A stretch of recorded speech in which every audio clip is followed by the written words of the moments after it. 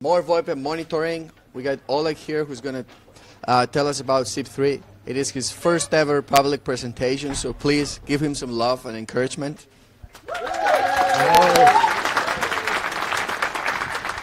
Thank you, guys.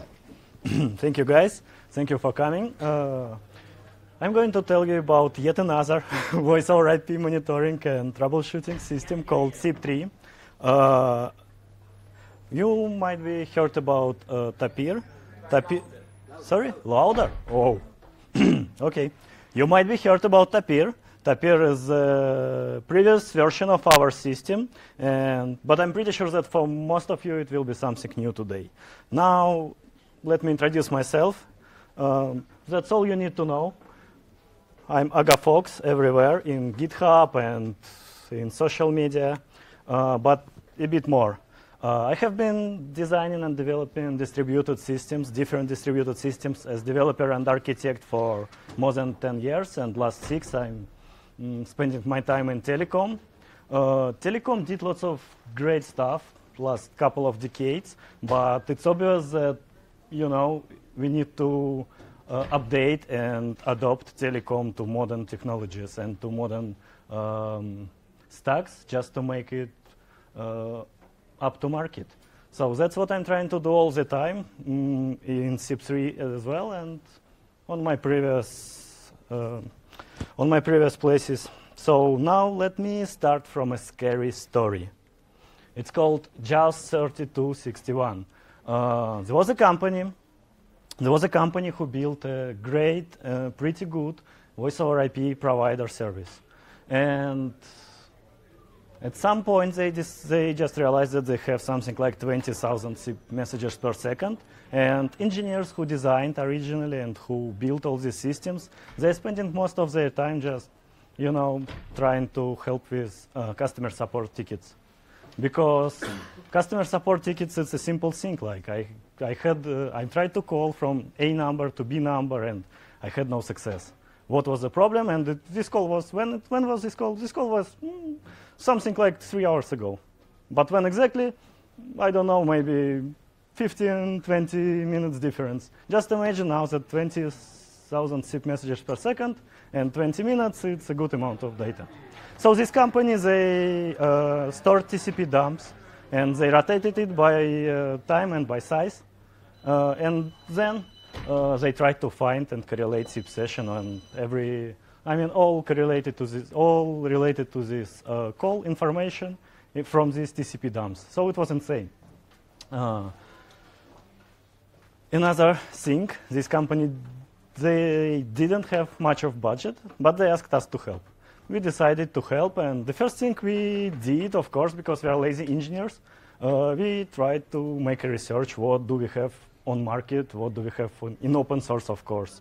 And let me recall, they had a simple requirement: release pool engineers and make support team responsible for troubleshooting. It's easy, right? Just A number, B number, and time. That's it.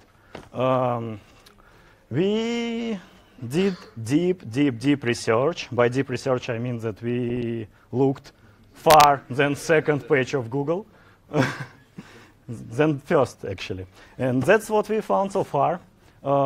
It was Oracle Palladium, it was Homer, and it was VoIP Monitor. So it's 3 solutions. Unfortunately, we didn't have much budget to deploy any of these. And we took Homer, back then it was Homer 5, and unfortunately, 20,000 SIP messages per second, they couldn't handle it in open source version. Because it was MySQL and it was it was 2 years ago. That's why the only one thing we could do is we created monster. We created Tapir, and this monster did the job.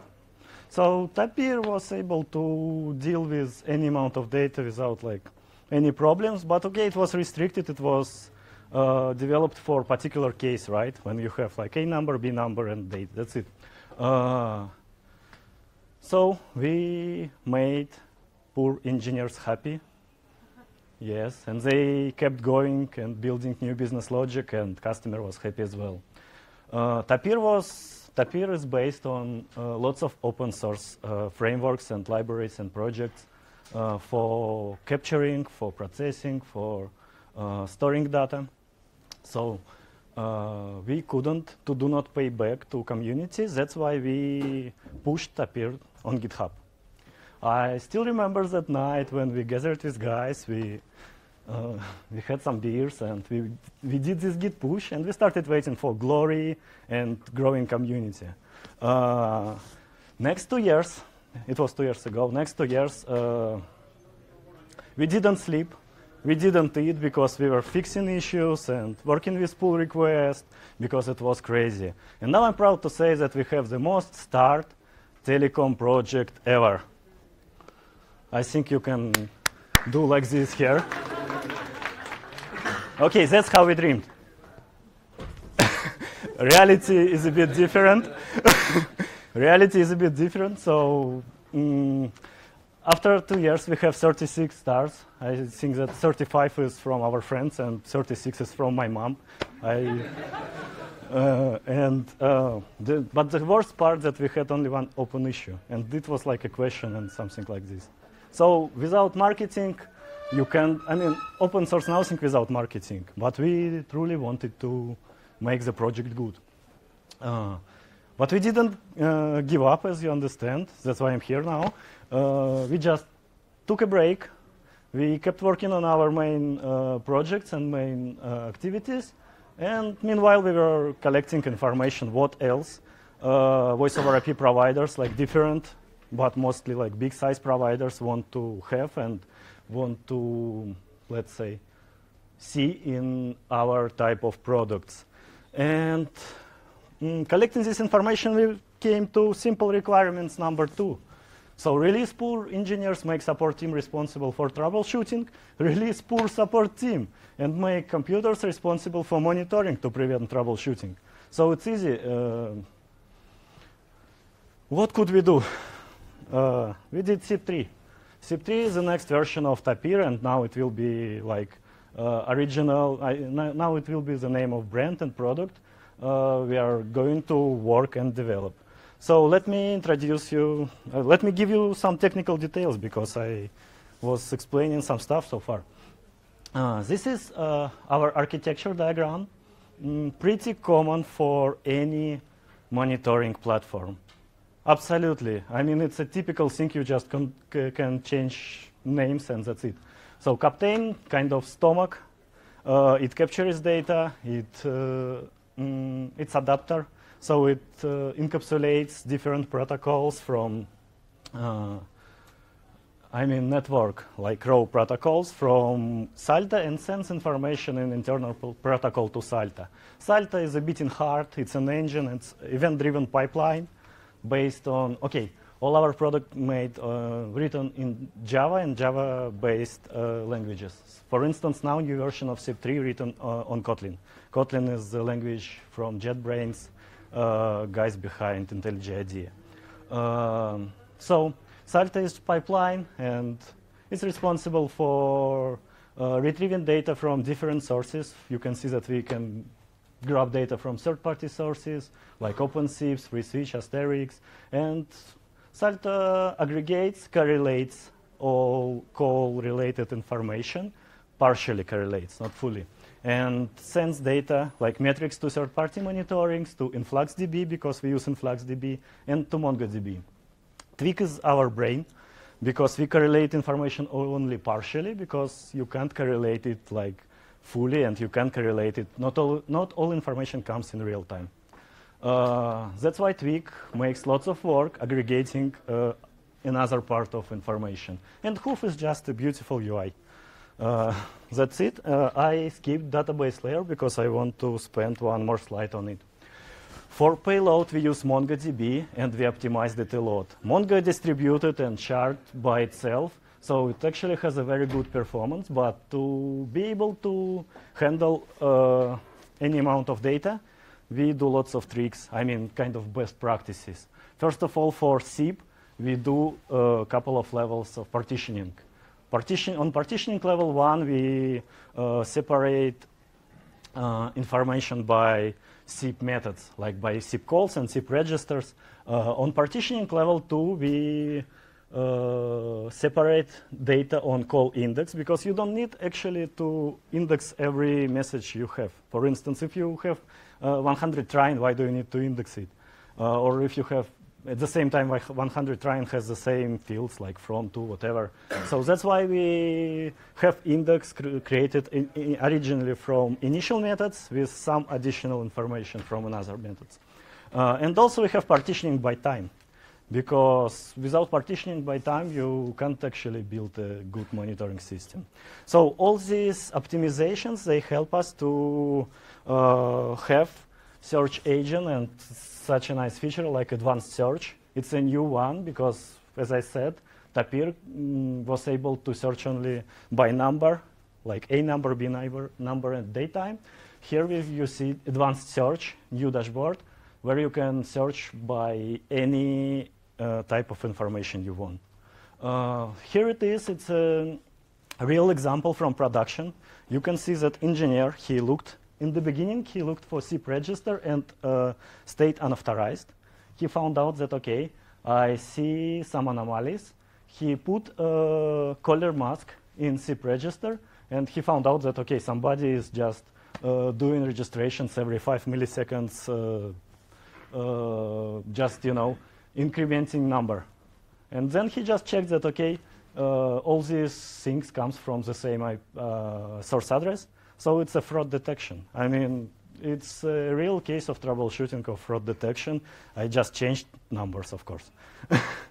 But to realize that you have some issues, that you have some anomalies on your network, especially when you have 20,000 SIP messages per second or 100,000, you need metrics.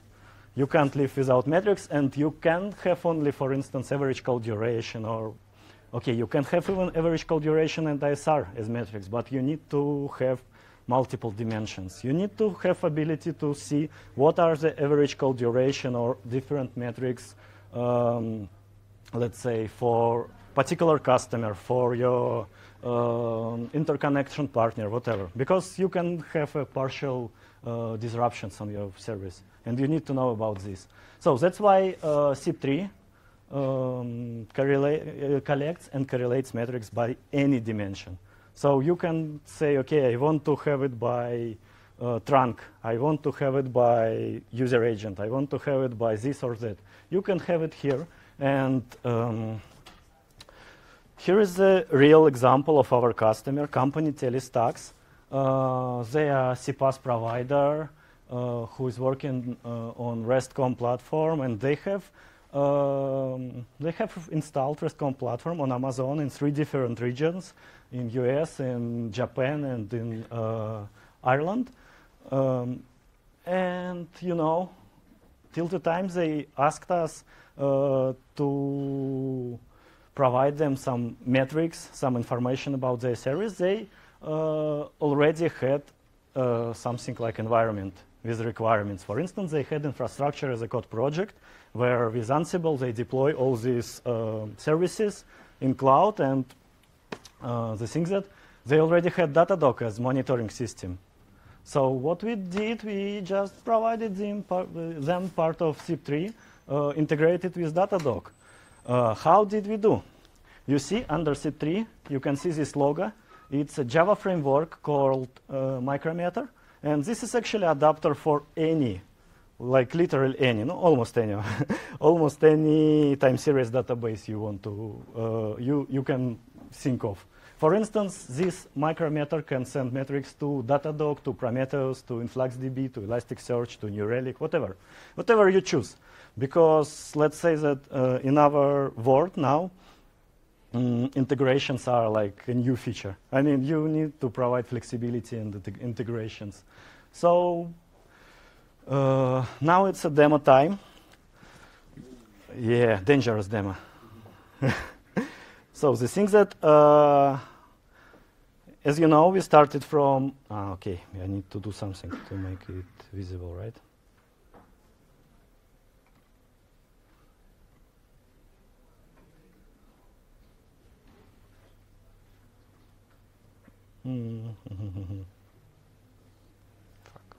Can anybody help me, because I think it's a... Huh? There's one off to the side.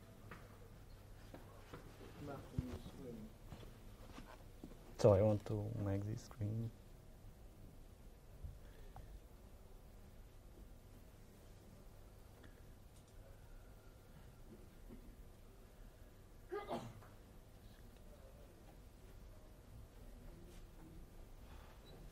Okay, nice.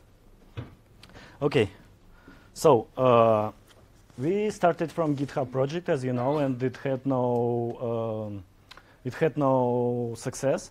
That's why now we want to build our community around demo project. So we have demo SIP3.io. You can log in there. Okay, you can log in there and you can actually try it by yourself. Okay, with artificial data for now, but we are going to implement and put all our new features on under this project. So I think that to try is even better than to see it on GitHub, but GitHub version is coming too.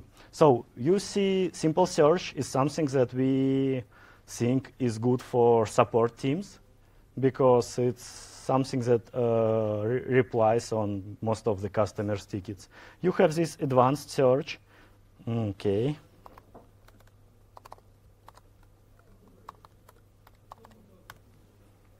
Okay, you have this advanced search where you can search by method, by anything you want, IP, address, list of hosts. So it's again the same thing. Unfortunately for demo we did only one leg, but we will add more information and you will see pretty much the good picture with correlation of all legs and all methods. Currently it works only with SIP, no RTP and RTCP.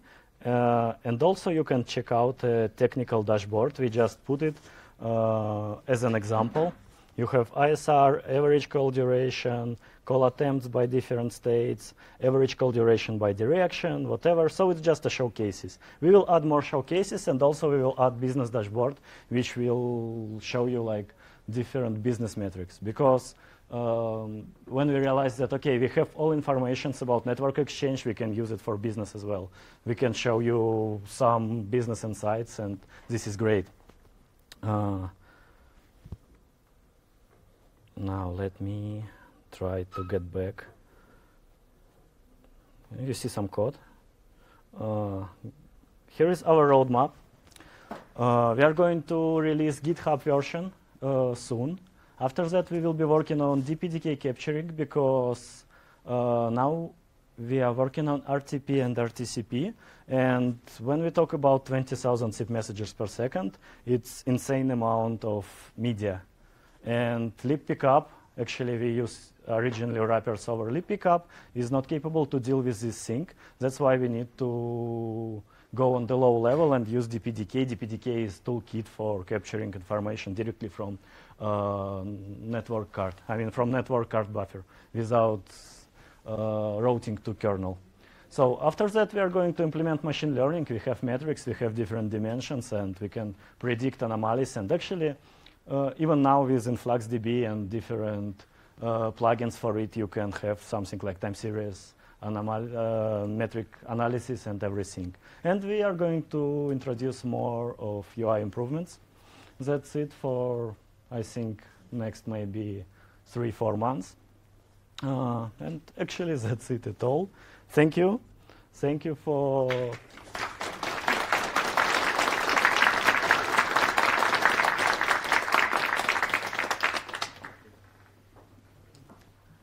Any questions? I can share this this T-shirt for questions.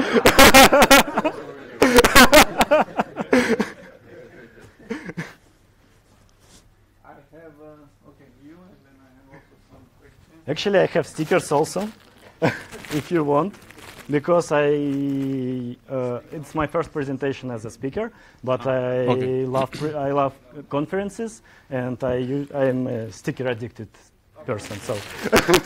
Okay. So I have a proprietary system, and we want to make some monitoring. And what kind of exports do you support? I mean, what should I export to the system in order to have these stats? Can you repeat the question, please? So they have like a proprietary system, or they consider using this one. What kind of exports they should do in order to use your tool? So they have a system that's proprietary. Do you have like a protocol, like I don't know, HEP or JSON or so that they can use to? Okay.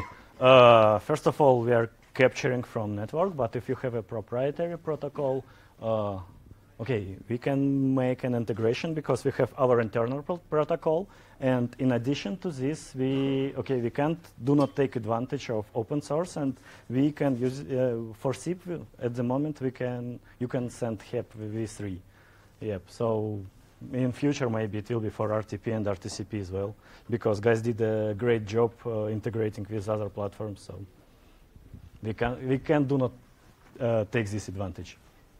Okay, so somehow related until we get there. Is there any like a Docker image or virtual machine that someone can just take and run and?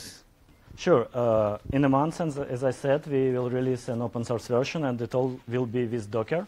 And also, we are working on Ansible part where you can just deploy components, whatever you need. I mean, because this system has different components, and you can deploy it with Ansible scripts or Puppet, Chief, whatever you need.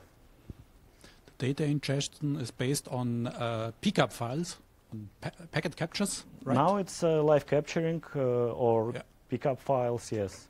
What about encrypted traffic? You can't decrypt it. Okay. So that's the use case in enterprises. It's a good question, but we have it only in our roadmap at the moment. Because maybe other data sources you suggest? Okay. Raw data of log files. The thing that we are a small team, and we are working on, thank you for your question, we are working on features based on our customers' requests. And okay, yes, when we will be big and fast growing, we will implement SSL, or if our customer will ask it, we will do it for him, right? And also, if we talk about different connections, there are plenty of choices. Because, for instance, we were thinking about integration with SS7 protocols because some of our customers are close to mobile operators, and we are good in camel and in diameter. So if they will ask us, we will implement this as well. At the moment, we have roadmap, which I just showed you, and we are trying to move very fast and just to have new requirements from our customers, just like this. I have one more question. You're saying that you are using HEP3. Is there on your roadmap to also support other kind of messages, like besides SIP, like logs and stuff like that, and RTCP? I mean, you said you are going to support RTCP. Yes, we are going to support RTCP. I was interested in logs RTP. More because it's interesting. But you have Elasticsearch. Why do you need us? I mean, we are more like, experts in terms of real-time communications, in terms of voice over IP. So the thing that all these metrics, you need to know how to, what actually metrics you need to, how to aggregate it, what to extract, and where to put. And we want to be experts in this case. We don't want to, compete with Elasticsearch. It's not, Okay. So you still can use Elasticsearch for your logs, and you can use this thing for voice over IP at the moment. I was thinking of attaching a context with a call. That's why. Okay. Okay, we are a bit over. Maybe you